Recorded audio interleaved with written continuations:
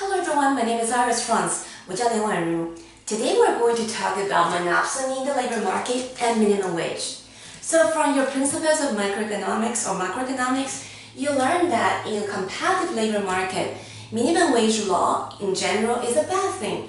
Why is that? Because if you have a minimum wage that is higher than the competitive wage, then that's going to cause the labor supply to be higher than labor demanded. And therefore, you are going to have an unemployment. Now, the picture is going to change if we have monopsony. So we know that monopsony is the only buyer in the labor market. So in that case, a minimum wage is actually a good thing. We're going to see why. So suppose there's no minimum wage, there's no government regulation, and no labor union. So the monopsony can do whatever they want.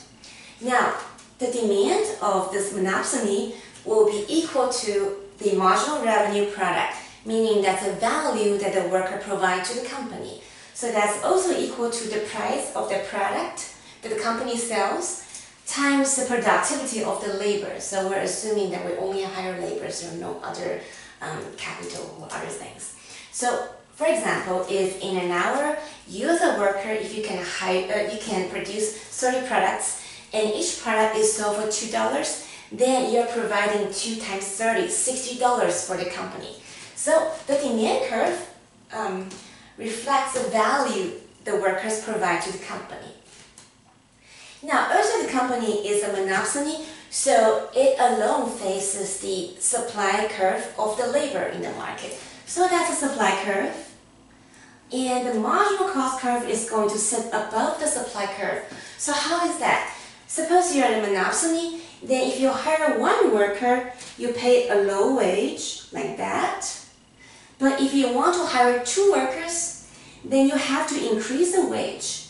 Not just the wage of the additional worker, but also the wage of the previous worker. And therefore, your marginal cost is going to be higher than your supply curve. So how would this monopsony higher? So we first equate the marginal cost and the marginal benefit. So that will be the marginal revenue product, the value workers provide to the company. So that's the marginal revenue product and marginal cost. At the intersection, the monopsony will decide how many workers it is going to hire. So you move down, you look, it's LM.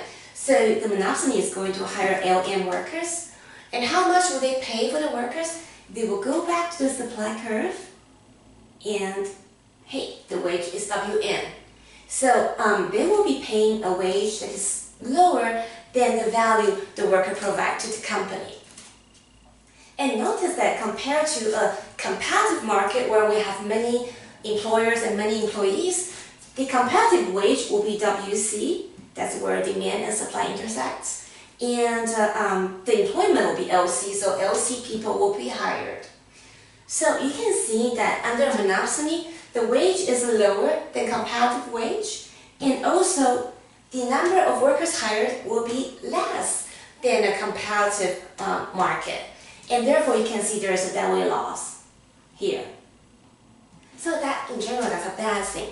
So suppose we have a government coming in and say, hey, paying such a low wage is unfair. You have to pay a minimum wage that is a competitive level at WC.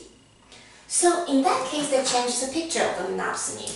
Because now, if you have to pay WC at each worker, doesn't matter how many workers you hire, doesn't matter how few workers you hire, you have to pay WC.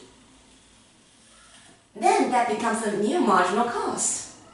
And the monopsony will equate marginal cost and marginal benefit. So where is it? That's a demand, that's a marginal benefit, and that's a marginal cost. So we pay this, and we hire this number of worker LC.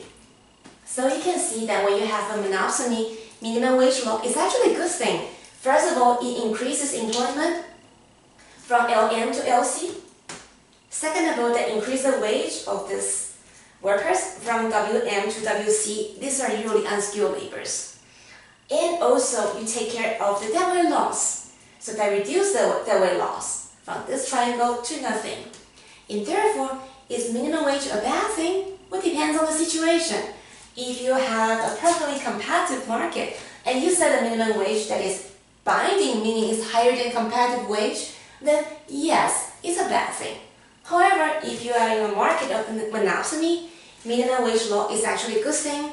It helps the worker, it improves the employment, and it reduces the deadweight loss. So I hope this helps, and I'll see you next time.